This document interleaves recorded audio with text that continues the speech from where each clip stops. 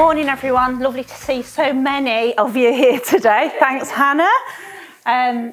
So this is a little bit about me. It was on the Creative Mornings. So my background initially was surface print design. I worked in the wallpaper and fabric soft furnishings industry for 7 or 8 years. And then I moved over to Dulux Trade, and unfortunately I've been there 25 years as a commercial colour consultant. So colours sort of threaded through my veins my entire life, really from childhood. It's something that's been with me, lived with me, and was sort of drawn out of me at university level that colour was my thing, whichever design discipline I went into. Some of this presentation today, I think might be teaching you to suck eggs, some of you that are quite au fait with colour. What I want to say at the beginning is that usually I'm presenting to a creative of the same type within a room, but this is so exciting because I've got so many different types of creative, whether that's somebody who writes, somebody designs, or somebody that creates pottery, somebody that creates jewellery, fashion, but colour is threaded through our lives. So what I'm going to try and do is not got very long to do it, but I just want you to relate colour to your life, your business, your person. So let's get thinking about colour and moving around. I don't want to kill you by PowerPoint, so my PowerPoint have very few words. I do a lot of waffling, I go off piece, but do feel free to come and ask me lots of questions afterwards if you want me to try and relate it to what you do or need help with anything. So let's move on as quickly as we can. So that's just a brief little, this is my day job. This is my Dulux job. This is what I do. I work specifying colour. I'm not an interior designer as such, although I do dip in and out of that. I specify flooring, I do specify furniture, but I specify colour. And I do that in a way that is fit for the built environment. So how we navigate space, so colour is used for wayfinding. We apply colour in certain situations for people with, say, dementia or a special educational need. So I do also, there's a lot to colour, and that's the day job. So I don't want to hang on that, so you can see where background. So let's climb into a colour space. So everyone stand up. Okay. So I'm presuming that everybody today has walked into this room wearing some form of footwear. So sit down if you would have bought that footwear if it was Happy St. Patrick's Day green. If you would have bought them and they were green. Okay. Sit down if you would have bought them if they were magenta pink. Yeah. It's very, you see, I do this with reps normally, and they're all black and brown, and they you know, they all sit down. Okay, so sit down if you'd have bought them if they were white. Okay. So the people standing, how do you feel about your footwear? Did you purchase your footwear for colour or comfort? Which came first? I didn't get to my colour. Oh, sorry, I'm not going to go through the... So colour, does colour come first in your selection process? Yes. Okay, so that's got you thinking, hasn't it? Okay, so you can all sit down again now. Thinking about where you've headed to today, what colour is the front of this building? Brick colour. Well, what would you there is a peregrine falcon there as well. Yeah, it's red brick.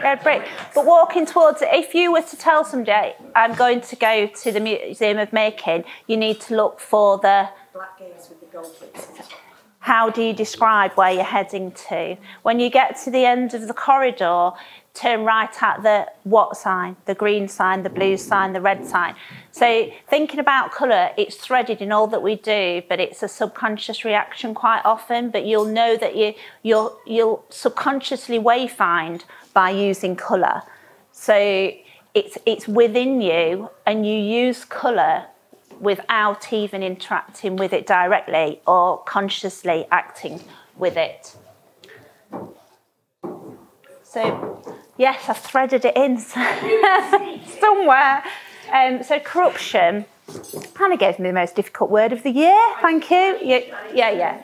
So as I said, it's Happy St Patrick's Day today.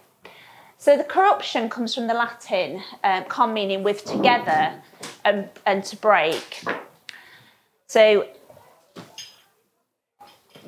we corrupt things by changing them, breaking them, and doing things in the wrong way, and doing things badly. Oh, so we're on. Yeah. So St Patrick. Is he green or is he blue? Has St Patrick been corrupted? Yeah.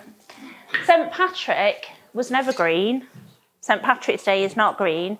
St Patrick's Day is green because over time the colour of St Patrick has been corrupted in such a way it has been a commercial corruption. So St Patrick, the government of Ireland, very deep traditions of Ireland, still use traditional Patrick blue. What happened was St Patrick used to preach, not even with a shamrock, with a clover, a three-leaf clover, which was green. And the green symbolism of green came from that. And as it went over the ocean to the USA, they picked up on the green and started to wear green to the point now where they dye the river green on St Patrick's Day. And it commercially, we even dye beer green as well. So over time and years, there's been a corruption. So has that corruption been for a benefit or a negative move with colour? And that's for you to decide, really. So it can be positive for everybody that benefits from the green of St Patrick's Day, but the authenticity of St Patrick's is very much blue. So just a fact for St Patrick. Yeah, it would. Not quite, it was meant to be blue. So that was my little thread in of St Patrick. Okay, so back to school now. So some really basic stuff. And like I said, some of this will be teaching you to suck eggs. So, okay.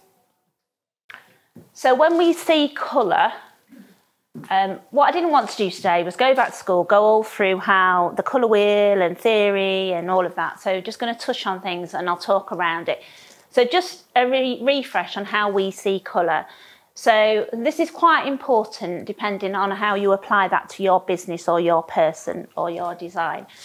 So when light hits a surface, it absorbs all the colours except the colour that surface is, and that will be reflected out, and that is how the eye sees colour. So here you can see when it hits white, it reflects. So white has the highest LRV, which is light reflectance value. So that's how much light is bounced off a surface, or a wall surface, a floor, a door, a handle, a page in a book, a screen. So you've got a light reflectance value highest in the white. In black has very little or none light reflectance value. So everything is absorbed and we see black. And then all the colours in between hit the surface and you see the colour that there is. That's quite simple. So this is the eye, this is the back of the eye, magnified, and our brain sending that message. So we're receiving colour. And at the back of the eye, we've got rods and cones. And the colour hits those, and that's how we see colour. Now, on an evening, the rods will act differently, and we switch from cones to rods, and they see the wavelengths quite differently. So you've got shorter wavelengths and longer wavelengths, and the shorter wavelengths we see better in the evening. So when you see, shall I example this for you? So often bluebells or grape hyacinths in your garden, you'll see at dusk and you can't see anything else, but you see these little blue glinting. We also have emergency vehicle lights, don't we, that are blue, because you can see them in the dark, you can see them at dusk, and that's how your eye reacts. And it goes past that passage of time and all your other colours just disappear because our eye then doesn't have that ability to see colour in the dark. But in the daytime, what these do is absorb the colour and then bounce those colours back so we actually see colour.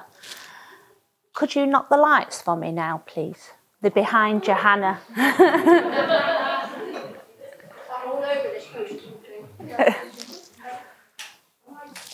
Okay. So, could you all focus on the white dot in the middle of the screen?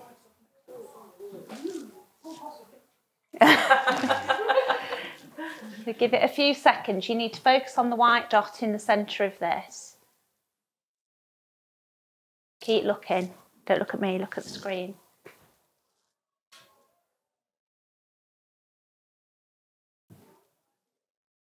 Keep looking.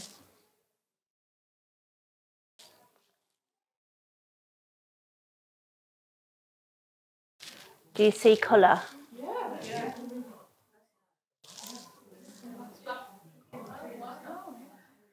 What we've done there, you've overkilled and switched off the cones at the back of your eye. So you've seen too much of the red, so it shut them off, so it's only showing you the blue and the green, and you probably get it back now, we've got a grey picture. So too much colour can affect your eye and how you see it, and also this is something to consider, things like special educational need, or if you're creating a product and you think, you know, for instance, a dinner mat, a dinner plate, you sat looking at something that's a constant colour and it's very hard on the eye. And this is when colours tire and colours can affect people and make people feel uncomfortable.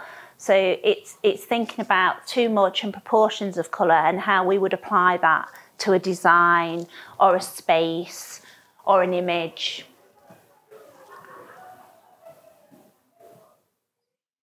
So moving on, I'm conscious of time, I want to get you moving around a little bit. So the science of colour, I'm not going to go into this into detail today, but colour's measured in 3 different ways, 3 different aspects. We've got the hue.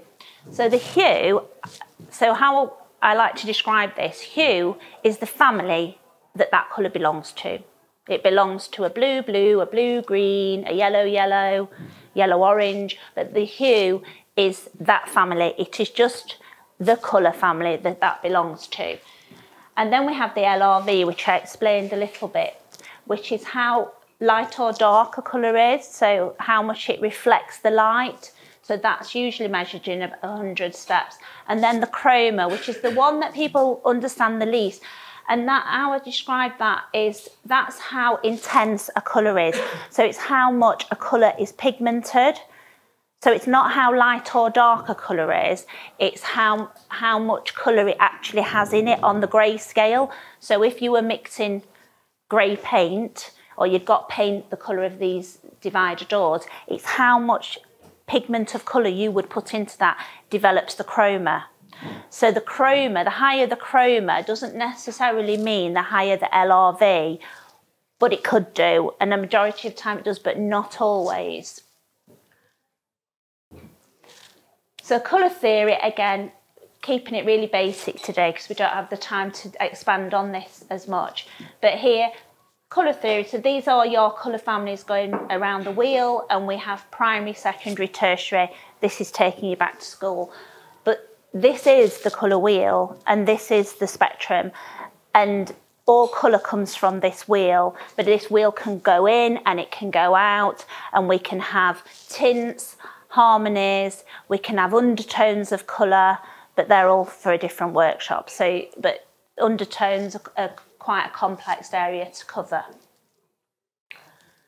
So this is the one that I think you've probably all arrived here today thinking that this is what this is about, this talk's going to be about. So colour psychology,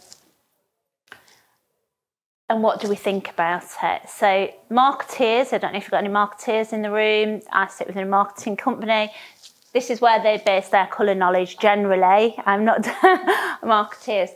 So there's an element of colour psychology in it, and it links directly to the science. So it's about the wavelengths, so how short or long we see colours. And so if I say Ferrari, what colour car do you think of? Red. Why do you think of red? Why do they paint Ferraris red? Because the red... It's how we remember, it's what we associate with speed. We associate it with speed, but why do we associate it with speed? Because if a red car passes you, it looks like it's travelling faster than a blue car because of the colour it is. So that's the psychology behind that particular colour. So it's the same parcel force, they're red. So historically, psychology was taken from the science, and this is where it's developed from. But as you've just spoken about, we have lots of other elements as well. So we have colour association, we have relationships with colour, we have emotions with colour. It's not all around the psychology. We also have different depths of colour. So one colour, so we say purple, that could be rich, deep and spiritual and dark, or it could be very light and soft and harmonious. One colour doesn't fit all, and psychology doesn't fit all. We have to blend that with association, relationship, historic, culture. So all of those things come into the element of colour psychology. The basic colour psychology, which we Google and look up, is based around the science, but then we have to think beyond the science to be able to have clever colour combinations that work for you, your life, your business, your being. So the language of colour. So this is quite a complicated area. So many of you will use different languages of colour. So you've got CMKY, you've got RGB, you've got Pantone, you've got NCS, you've got British Standard, and then you've got lots in between. So every individual paint manufacturer has their own notation system. But what those notations do, all of them will tell you the different elements, the hue, the chroma, the LRV will be in that notation.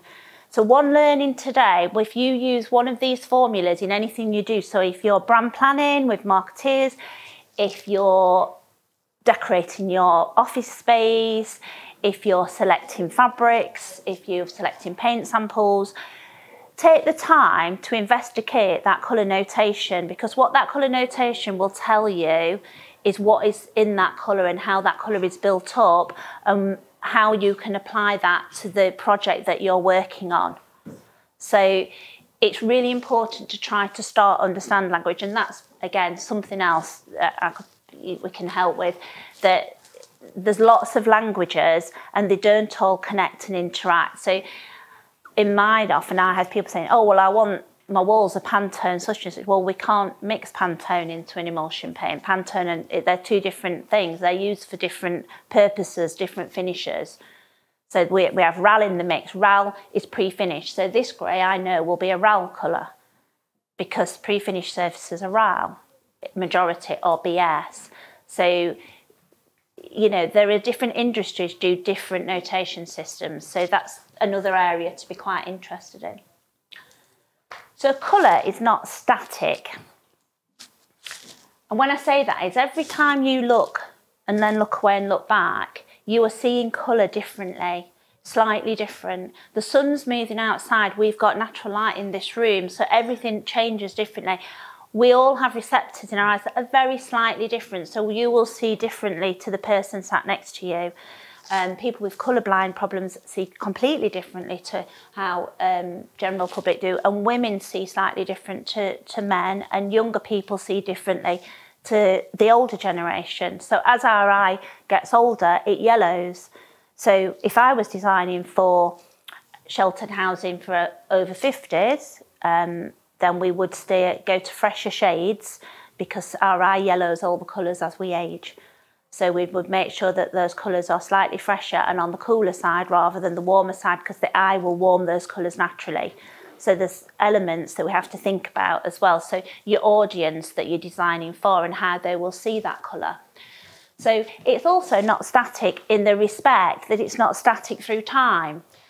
So a few in there that would have sat on a McDonald's seat in the 1980s, a few of us, me too. So if you think back to then, So you sat on a red McDonald's seat because the ethos of that company was fast food was new, it was exciting, it was a bum on a seat and off again. It was painted red for speed. So you sat there, you ate your burger and off you went. You go into McDonald's now, you've got an aubergine, you've got a brown, you've got green, you've got natural, you've got sustainability. They want you to sit and buy a second coffee, you've got a plug-in for your phone. So their colour hasn't stayed static, their branding. And this is, as a business and small businesses, what you need to do is move with your times. Your brand colour may change as you develop. You might not always be that lovely green that you liked in 1997 and moved it on. It might be it changes to a different green, or you might rebrand. And we see this with some of the really big corporate organisations. But as a small business, you don't need to stay static either. Your colour needs to move. And that can move, I'm not saying particularly with trend, but more about you as you grow as a business, as a person, as an individual. You need to move and move colour with you. It's part of you and everybody around you, but more importantly, it's part of your customer. So you need to move with that. It's not a static thing. So in your envelope, okay, I'm going to get you to move just for a second before we go. So has anyone, for the coffee task, just out of interest, I just think, has anybody got anything other than sight for number 1? Okay. Would any of you like to share what you've got as, I know what yours will be. Okay. Yeah, share, please. Hearing. I've been a sign language interpreter for 30 years, and I recognise the disadvantages there are with not being able to hear. Okay, so you recognise that as number 1. Yeah, okay. But you as an individual, would that come first as the top of your... Yeah, okay. Does anybody else want to share? Go on. Mine's touch. Yeah. Because I make things and I know I can make things mindful. Yeah. So, but I'd still be... And yours has got to be touch. Yeah. Yeah. Okay. But the rest of the room, I presume you all had sight as your number 1. So do you find it quite interesting how you rank your senses, what's more important? I didn't know if we had any foodies in here that might put taste at the top of theirs, which is... But to be able to prepare and to sight we need for everything, but also an interesting fact as well, even registered people that are registered blind generally have got 20%, 30% still of sight, and what they see is contrast. So sight's important, but people say, oh, well, if you're blind, it's still really important. So contrasting colour is hugely important when you're navigating space. So one of the things, as my role, I'm going off piece a little bit now, but interesting things, so and not thought about, and often not thought about in buildings such as this, but although I do think this is really well designed. So the flooring and the door should not be the same colour. So somebody who is partially sighted and the flooring, a carpeted floor or a wooden floor, and if these doors weren't grey and they were full timber, to somebody partially sighted, it's a continuation of that floor. They walk straight into that door, especially these ones that are glazed. So it's just having that forethought. But what we're not doing, you don't need to start designing products for disability or for special needs. What you need to do is design products for all users so that it meets Equality Act guidelines, so that you're actually designing for everybody. So especially in interior design, if you're designing for a space. So an example of this that isn't colour related is when an architect designs a building, they design level entry. They don't design a ramp or a lift. They design a building level entry. So when you're applying colour to product or paper or space, design it for all users in mind, for everybody that's going to use whatever it is that you're designing and using colour for. So now we're going to move on to your sensors. So our senses and the environment. So inside your envelope, you have a word. Okay, and you've got a nice little blob of blue tack. So you all get up, move around, discuss with each other, but I want to be quite quick because I'm conscious of time. But would you like to go, there's strips of colour all around the room. Do you want to go and associate your word with a colour? You can put it high or low, so it's a deep colour, a light colour. They're pretty basic colours, but can you stick your word next to it? Okay.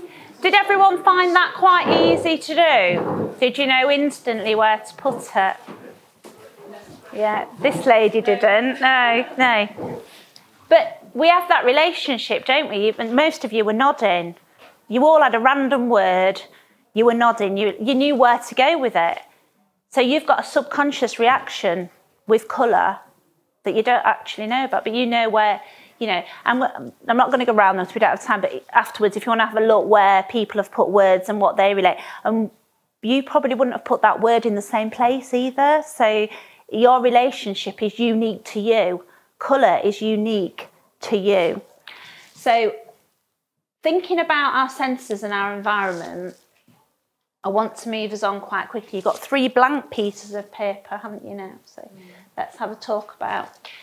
So I want you to take yourselves out of your personal creative head. It's really difficult, really difficult. I find it really difficult. Take yourself out of your own head creatively. Put yourself in your customer's head.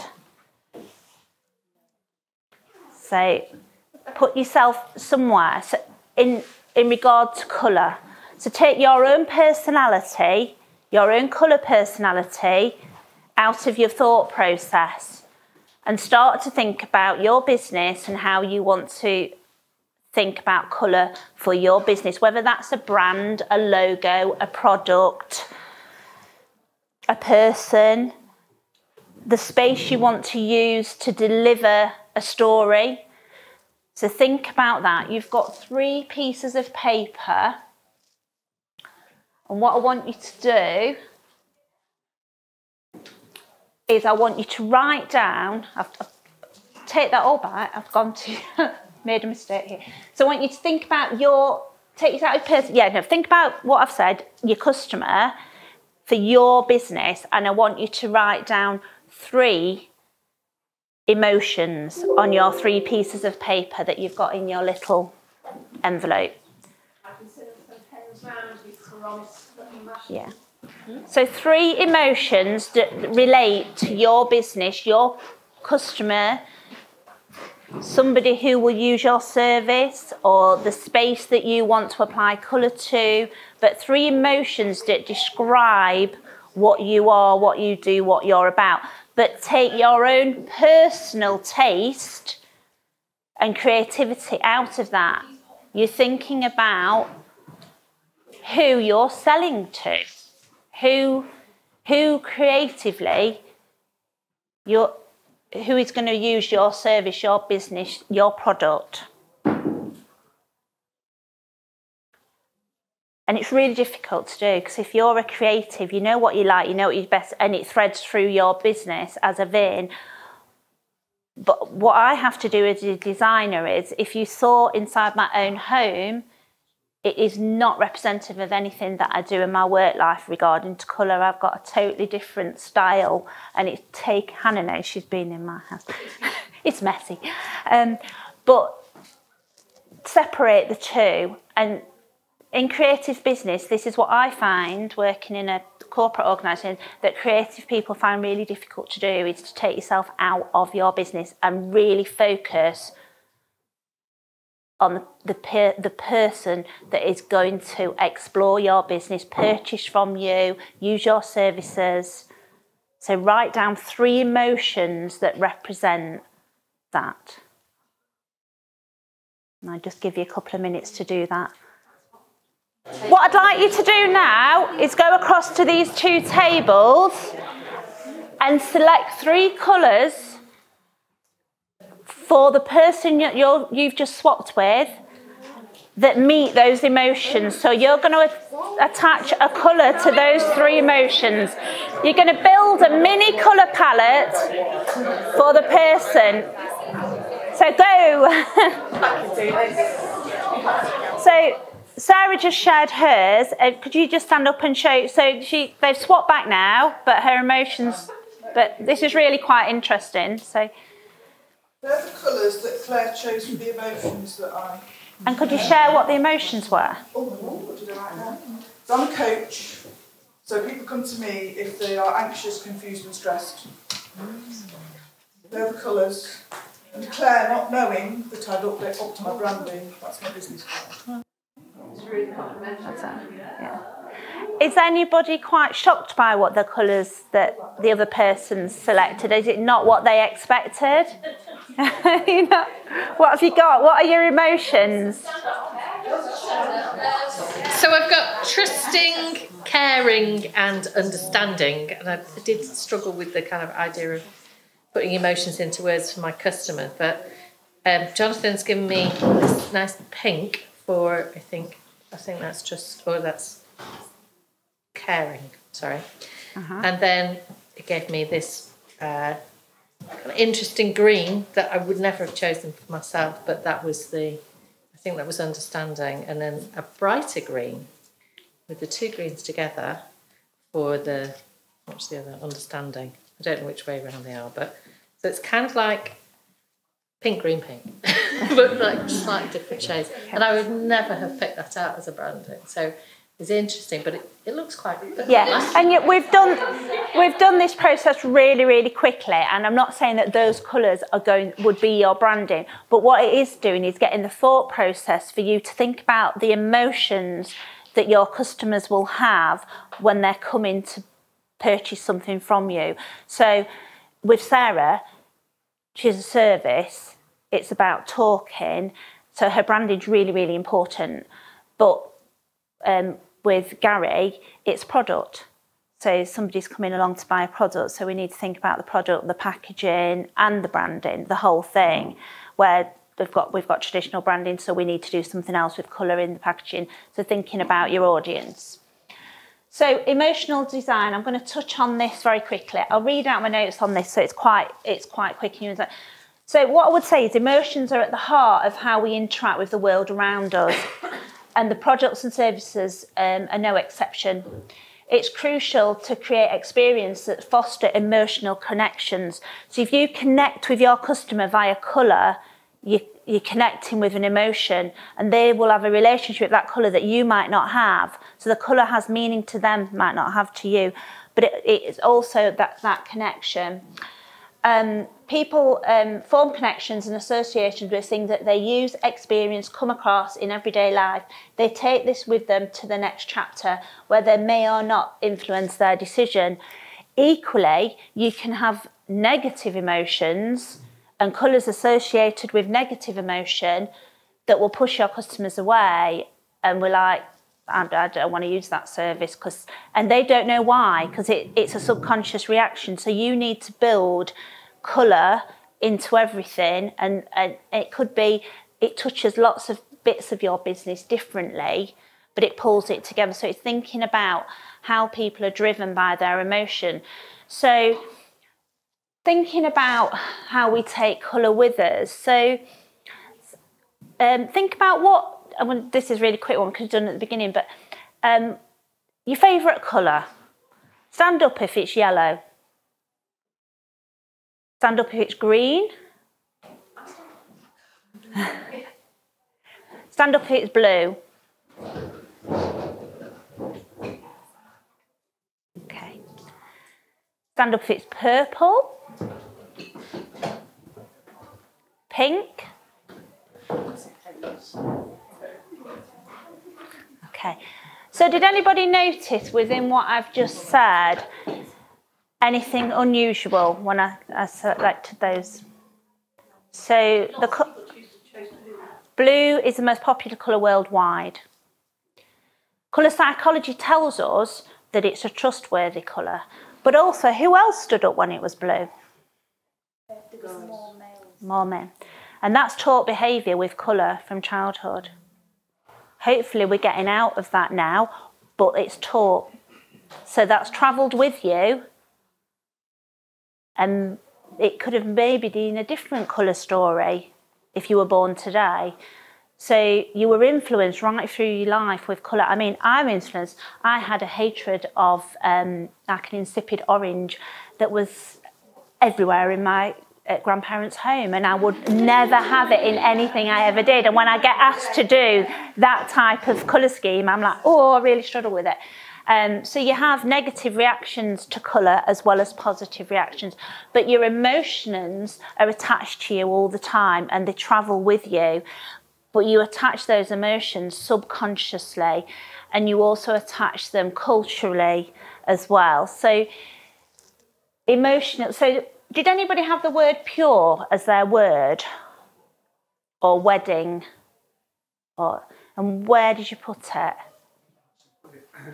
Near the back, in one of the pink spectrums. Right, yeah. So association, usually when we have pure weddings, we associate white and purity and cleanliness and everything white. But that's associated with the Western world. So if we look towards the East, then it's associated with different things. Red's for weddings, white's for death. We have red for luck. It's an association, and we have cultural associations within the UK as well. So you have Suffolk pink. We get away with painting colours at the coast, different to inland.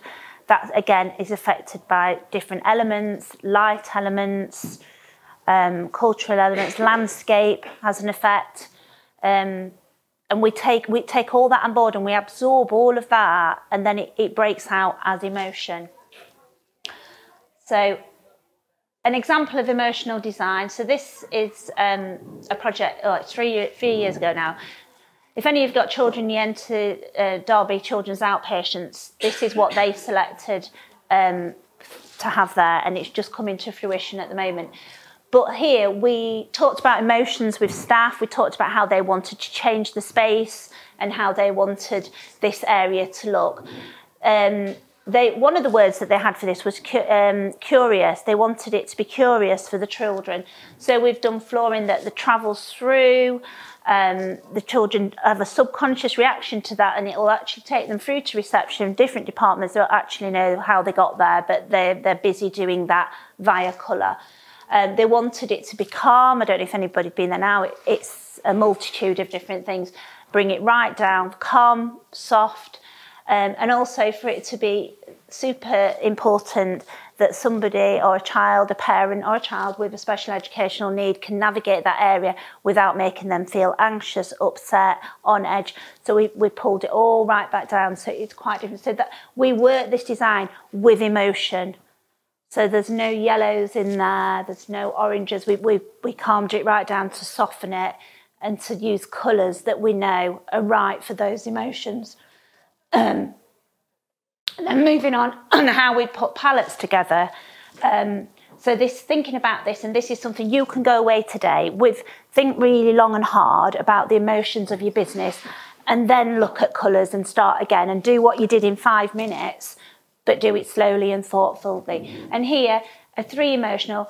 These are for a project that was for a hotel chain.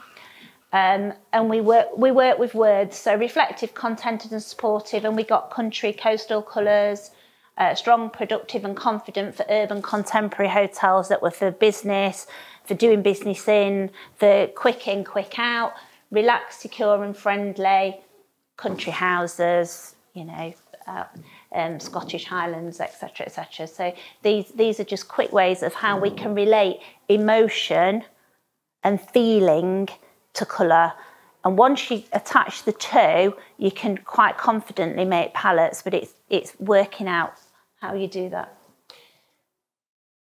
So, are you now closer to your customers' emotions?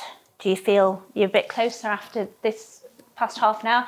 Do the colours start the story?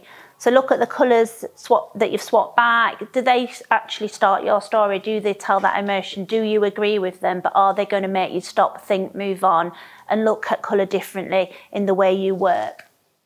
And can you relate to the emotional colour? Can you actually do it? Do you feel that you can now go away and relate emotion to colour and how that colour makes you feel and how you connect the colours? So how does it make us feel in here? We've got 2 shades of grey and then we've got the warmth of the red and the warmth of the timber floor. How does it make, think about the space and how it makes you actually feel.